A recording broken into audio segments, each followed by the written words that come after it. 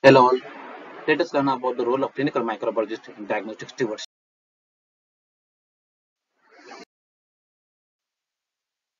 There has been crisis in infectious diseases because of the widespread antimicrobial drug resistance, increased number of patients who are immunosuppressed, emergence of new pathogens, re-emergence of older pathogens, decrease in new drug development, and this bias is due to antimicrobial therapy.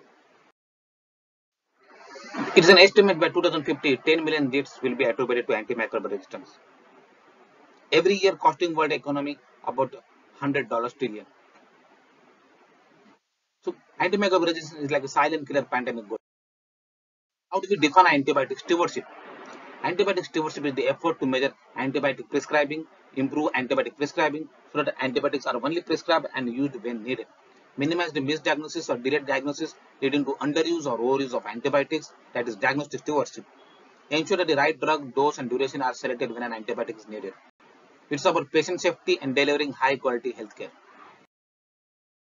What is the goals of antimicrobial stewardship?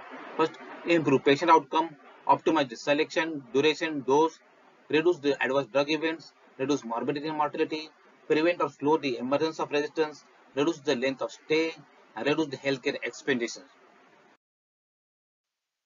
What are the four movements of antibiotic decision making? The four movements include make the diagnosis, second, empirical therapy and appropriate cultures, third, narrow or stop the therapy, and fourth, duration of therapy. So the first moment says, what does my patient have an infection that requires antibiotics? Secondly, have an ordered appropriate culture before starting antibiotics? What empirical therapy should I initiate? Third, a day or more has passed. Can I stop the antibiotics? Can I narrow the therapy or change from IV to oral? Then fourth, what duration of antibiotic therapy is needed for my patient diagnosis? So these are the four movements of antibiotic decision making. Making diagnostic stewardship, that is the right test for the right patient at the right time. Is the test appropriate for the clinical setting? Will the clinical care of the patient will be affected by the test result? Will the result be available in time to optimally affect care? Rapid diagnostic tests offer opportunities to inform antimicrobial use with diagnostic information quickly. So this is of diagnostic stewardship is also linked to antimicrobial stewardship in the fight against antimicrobial resistance. What are the basic principles? If antimicrobial stewardship is to be successful, then appropriate specimen must be collected and it must be embraced by the medical and nursing staff. Culture should have an indication. Appropriate specimen collection is critical. A swab specimen should be discouraged. Specimens of poor quality should be rejected. Culture should be collected before starting antimicrobials whenever possible, and it should be labeled properly. Now, what is diagnostic stewardship? It's a coordinated guidance and interventions to improve appropriate use of microbiological diagnostics to guide therapeutic decisions. Diagnostic stewardship should promote appropriate timely diagnostic testing, including specimen collection, storage, transport, and pathogen identification, and accurate timely reporting of results to guide a patient treatment. The appropriate use of lab testing to guide patient management in order to optimize clinical outcomes and limit the spread of antimicrobial resistance. Diagnostic stewardship is not to be confused with the cost-effective use of lab results, which although part of diagnostic stewardship is more limited in scope. What is the role of clinical microbiologists in implementation of diagnostic stewardship? His role included ways to make the clinician understand the test result, to make him understand modified antimicrobials based on test results, to make him act promptly on the test results. And both diagnostic and antimicrobial stewardship are required to optimize the use of resources and outcomes. While diagnostic stewardship is test-centric, where we ensure that right test for the right patient at the right time, antimicrobial stewardship is right. It is pharmacy-centric or antibiotic-centric, wherein we ensure right interpretation, right antimicrobial, and right time. So there's a close relationship between diagnostic stewardship and antimicrobial stewardship, and it is and it's a cycle between the patients, the laboratory, and the clinicians.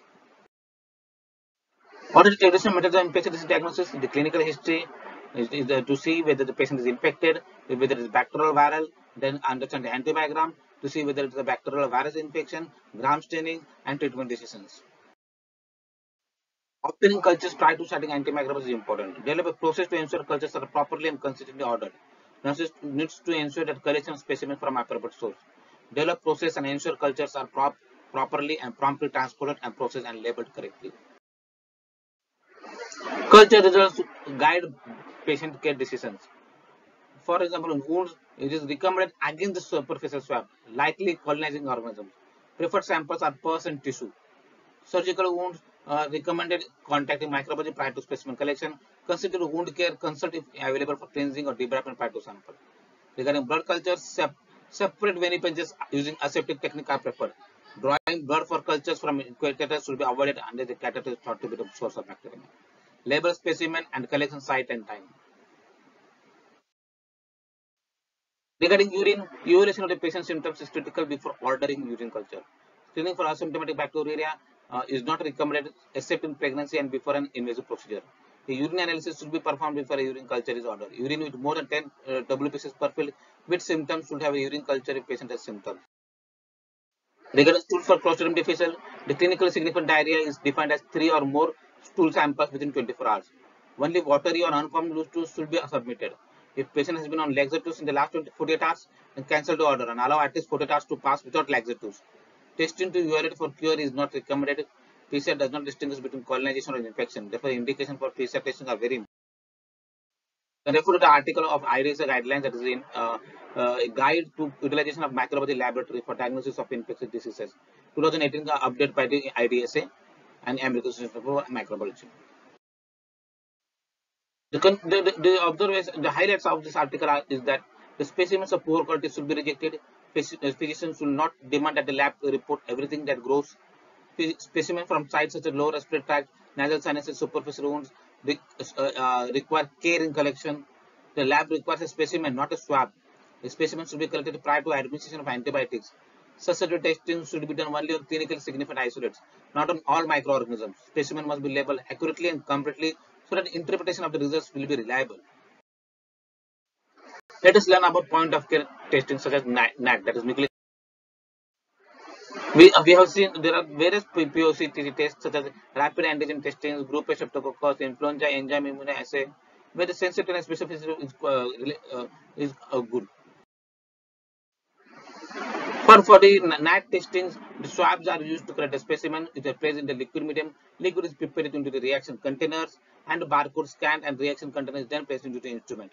Within less than 20 minutes, we get the results where there is a multiple parameters results can be obtained, and as depending the positivity, we get result as per influenza or respiratory syncytial or streptococcus or COVID-19. Let's learn about calcitonin is normally produced in the C cells of the thyroid. It is converted to calcitonin. The normal levels are about less than 0.05 nanogram per ml. Bacterial infection stimulates the procalcitonin production. Endotoxins causes procalcitonin to be produced in many tissues of the body. Concentration of more than 0.25 nanogram per ml may indicate a bacterial infection. Levels more than 2 nanogram per ml can indicate high risks of severe sepsis or septic shock. Procalcitonin is increased in bacterial infection. It is more specific for bacterial infection than sedimation rate or CRP. It is inhibited by the tumor necrosis factor gamma in response to variety viral infections. Levels change rapidly in response to bacterial infection. Pre-PCT helps assist in both starting and discontinuation of empirical antibiotics. It is helpful in sepsis, stewardship, and hospital acquired and ventilator associated pneumonia. Rapid response to the treatment of bacterial infections can be guided by procalcitonin. There is sensitivity of 89% and specificity of 94%. The negative predictive value of 89 to 94%. It helps you evaluate the bacterial burden. It is not affected by steroids. There are procalcitonin kinetics. It rises 3 to 6 hours after bacterial infection. Peaks occurs in 12 to 24 hours. Half-life life is about 24 hours. Takes 24 hours of the appropriate antibiotic therapy to see reduction in the procalcitonin. Procalcitonin production and serum concentration will decrease by about 50% per day with appropriate antibiotic therapy. If therapy is inadequate, procalcitonin levels will remain high. So regarding the levels, if the level is less than 0.1 nanogram per ml, no antimicrobial will be required as the bacterial infection is very unlikely. If the procalcitonin level is more than 0.5, bacterial infection is very likely and antimicrobials will. There are issues of false negatives too. Low PC procalcitonin and infection can occur in the early course of infection. Localized infections like pharyngitis, sinusitis, subacute endocarditis, osteomyelitis, and mycoplasma pneumonia. False positives also can occur because of non-bacterial causes of elevated PCT, such as severe physiological states, malignancies, medications like granulocyte transfusion, interleukin 2, and others. Non-bacterial pathogens like malaria and candida infection can cause elevated PCT and renal failure too. Let's see about the rapid diagnostic test. We call it when the test gives the results within 4 hours of the collections. Those tests are rapid diagnostic tests. We can refer to the article called as Implementing an Antimicrobial Stewardship Program, guidelines by the IDSA and Society for Healthcare Epidemiology, wherein the question is, should the stewardship program advocate for use of rapid testing for respiratory pathogens to reduce the use of inappropriate antibiotics? And it was concluded that we suggest the use of rapid viral testing for respiratory pathogens to reduce the use of inappropriate antibiotics. Again, there was a question which was answered to this article, that should stewardship program advocate for rapid diagnostic testing on blood specimens to optimize the antibody therapy and improve clinical outcomes? And it was concluded that yes, it is suggested that rapid diagnostic testing in addition to conventional culture and rapid reporting on blood specimen is recommended if combined with active stewardship support and interpretation. There is always a race against the turnaround time.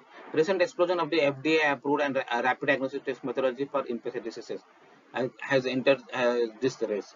Role of rapid diagnostic tests and biomarkers is recognized as a key recommendation for antimicrobial stewardship by IDSA. Emerging measures include a large variety of technologies. Complexity, price, speed, and ability to identify single or multiple pathogens vary greatly. Major focus is on disease states and pathogens are associated with increased morbidity, mortality, and increased healthcare cost. Let's see some of the rapid diagnostic tests.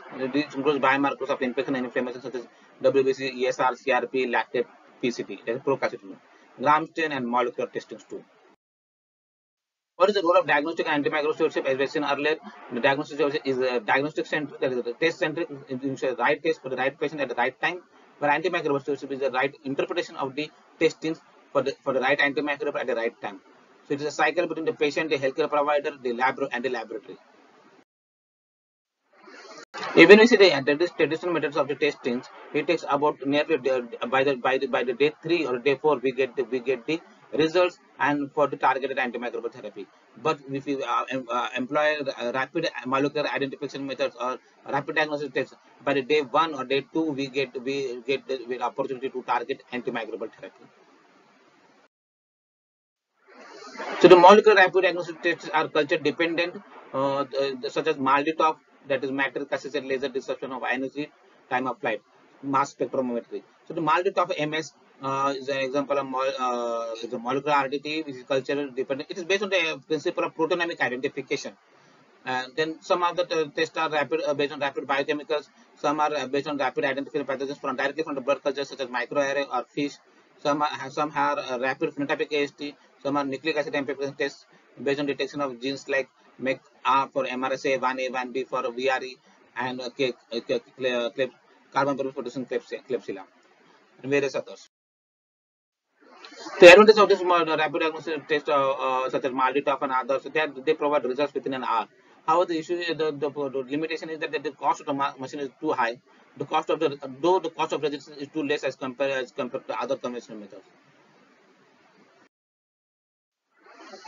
Then it currently identifies 93% of the organisms, and it's very helpful in antimicrobial stewardship.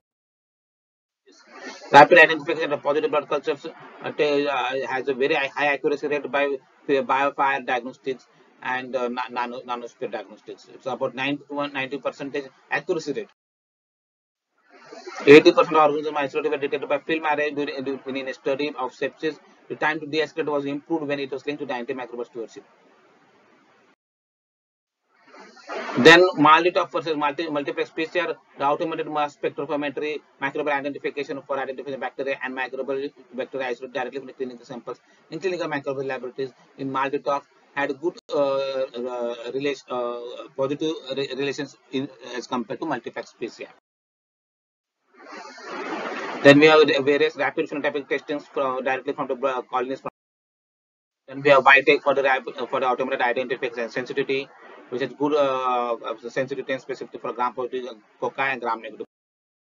We have rapid diagnostic tests which are culture independent, such as nucleic acid amplification test and syndromic panels for bloodstream infections, urinary tract and respiratory infection. We have PCR panels for respiratory, GI panels, blood culture, meningitis, and lower respiratory panels. To summarize, newer diagnostic tests should be evaluated to whether they are value added. Communication between antimicrobial stewardship and clinical needs to be. As technology advances, there should be need to be close relationship between microbials and the clinicians.